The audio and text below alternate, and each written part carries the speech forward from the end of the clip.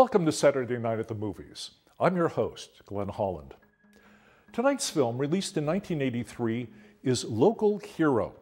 It was written and directed by Scottish filmmaker Bill Forsyth, who 2 years earlier wrote and directed the sleeper coming-of-age hit Gregory's Girl. Like that film, Local Hero is set in Scotland, but its stars are two Americans, Burt Lancaster and Peter Riegert. The supporting cast of British actors includes Fulton McKay, Dennis Lawson, Peter Capaldi, and Jenny Seagrove.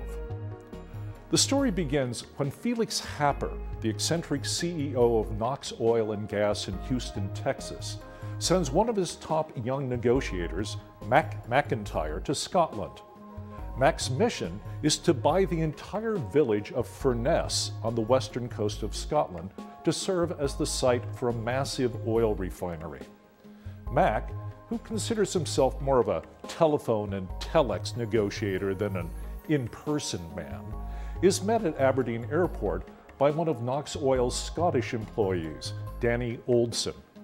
Together, they go to a Knox research facility where they learn the full scope of the refinery project.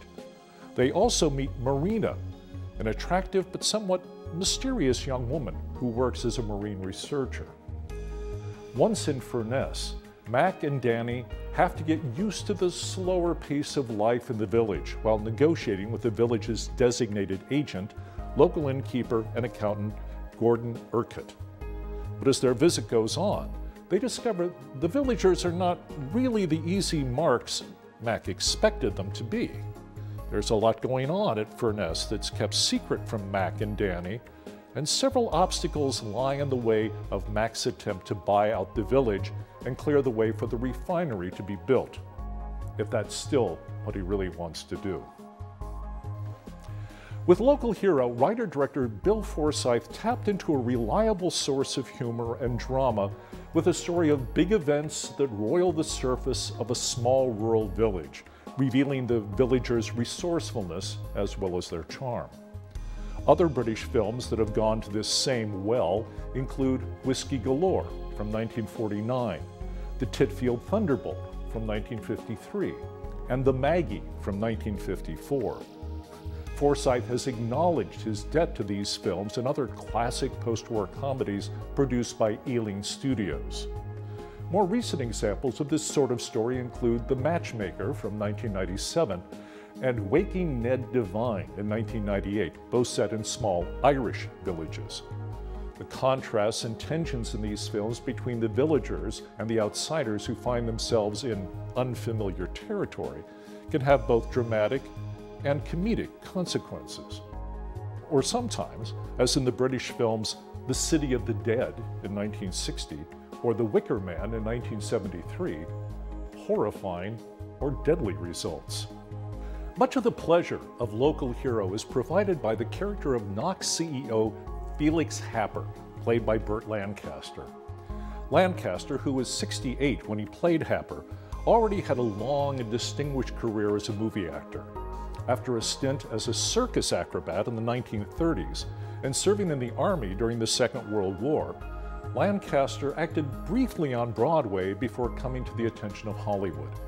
His first breakout role was in The Killers with Ava Gardner in 1946. Over the next 43 years, Lancaster starred in a number of classic films, garnering 4 Academy Award nominations for Best Actor and winning one for his lead performance in Elmer Gantry in 1960. He was also a prolific film producer, both producing and starring in such films as Sweet Smell of Success in 1957, Separate Tables in 1958, and The Birdman of Alcatraz in 1962. In 1980, he received his 4th and final Academy Award nomination for his performance as Lou Pascal in Atlantic City with Susan Sarandon. But he also suffered from a number of health problems.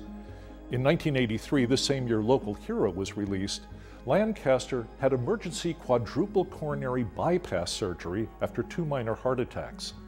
But he continued to act in films for another 6 years before retiring. His final film performance was as Dr. Archibald Moonlight Graham in 1989's Field of Dreams. Writer-director Bill Forsyth described the origins of Local Hero this way. I saw it along the lines of a Scottish Beverly Hillbillies. What would happen to a small community when it suddenly became immensely rich? That was the germ of the idea, and the story built itself from there.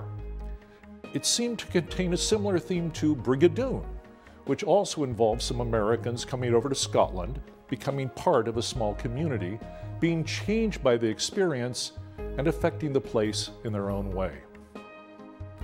But for the most part, Forsyth's film refutes the 1954 film Brigadoon and the idea of a Scottish village as a place stuck in the past. In Local Hero, Ferness is a place with a history, certainly, and its own customs and traditions. But Forsyth also makes it clear Ferness is like any other place where human beings live, with individual people living their individual, often complicated lives, and doing their best to get along. Local Hero is filled with little hints and indications that there's many things going on behind closed doors, any one of which might make a movie of its own. There's the passionate relationship between Gordon and Stella Urquhart that surpasses even Mac and Danny's randy imaginations. There's the excitement Mrs. Wyatt, the grocer, shows when Victor, the vulgar boatman, calls on the radio. There's the baby that seems to show up wherever there's a crowd, but no one will say who his father is. There's Reverend McPherson, the African minister who should be as out of place as Mac, but who seems to have been accepted as a full member of the community. There's Ben Knox, a Scottish Ben Kenobi, who lives on his own and who alone possesses important knowledge that makes him the key character in the story. But there are also a few touches of the sort of magic that suffuses Brigadoon in Local Hero. There's the breathtaking scenery caught by Chris Menji's beautiful cinematography. There are constant references to the stars and the sea, and the two principal female characters are named Stella and Marina. And there's Marina herself. The young marine researcher seems much more at home in the water than on land. She seems to travel between Aberdeen and Furness by sea. Is she swimming there? To suddenly appear on the shore to confound and enrapture Danny. When she shows him the gray seals along the shore, Danny says, "Sailors used to think they were mermaids, yeah?" She gives him a sharp look and replies, "Aye, they did. They were wrong." When Danny convinces Mr. Happer that an oceanographic research facility should be part of his planned Happer Institute, Danny runs into the sea to tell Marina the good news. There's obviously meant to be more to Marina than her passion for ocean research and her webbed toes. Perhaps not surprisingly, the film's severest critics seem to be among Forsyth's fellow Scots. Several writers for Sencrastus, a journal dedicated to Scottish arts and literature, found fault with the film for reinforcing prevailing cinematic stereotypes about the Scots and Scottish village life. Others criticized the way women in the film were secondary to the film's male characters and appeared primarily as idealized objects of desire. This is a valid point, although it may, in part, be attributed to the culture of village life and international business in the early 80s, both in the United States and in Scotland. Presumably, if it were made today, Forsyth would have the story unfold somewhat differently. But like all films, Local Hero must be judged as it is, on its own terms. At the time of its release, Roger Ebert of the Chicago Sun-Times called it a small film to treasure. He wrote, "What makes this material really work is the low-key approach of the writer-director Bill Forsyth, who has the patience to let his characters gradually reveal themselves to the camera. He never hurries, and as a result, Local Hero never drags. Nothing is more absorbing than human personalities developed with love and humor." Over the years, Local Hero, like Bill Forsyth's earlier Gregory's Girl, has come to be regarded as a cinema classic. Gary Panton, writing in Movie Gazette, may have best expressed the opinion of many of its viewers. Bill Forsyth's finest work of all, this is a perfect film. Please join us again next time for another Saturday Night at the Movies. I'm Glenn Holland.